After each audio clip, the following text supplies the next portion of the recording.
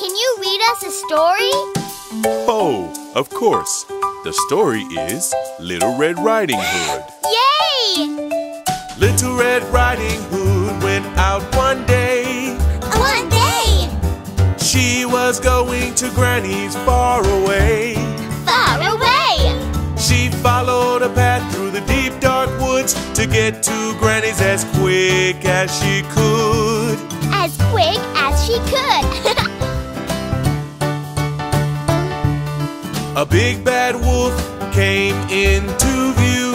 Oh, wolf! He raised his head and said, "How do you do?" My granny is feeling ill. I'm bringing her cookies to make her well. Oh, I must run.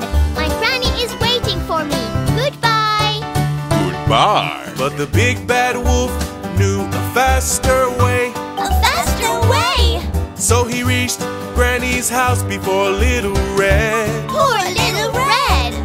He put the Granny in the closet. Then he put on her clothes and jumped into bed.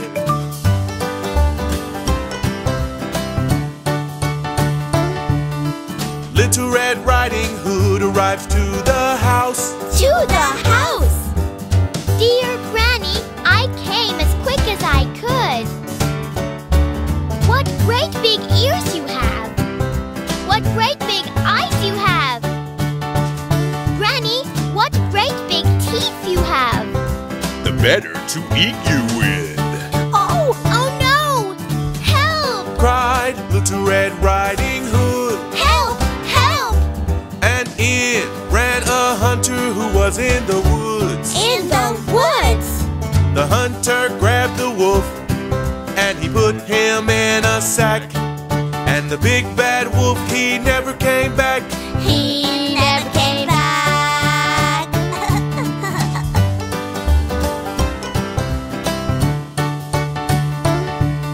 We're safe now, Granny. The little girl said, The little girl said.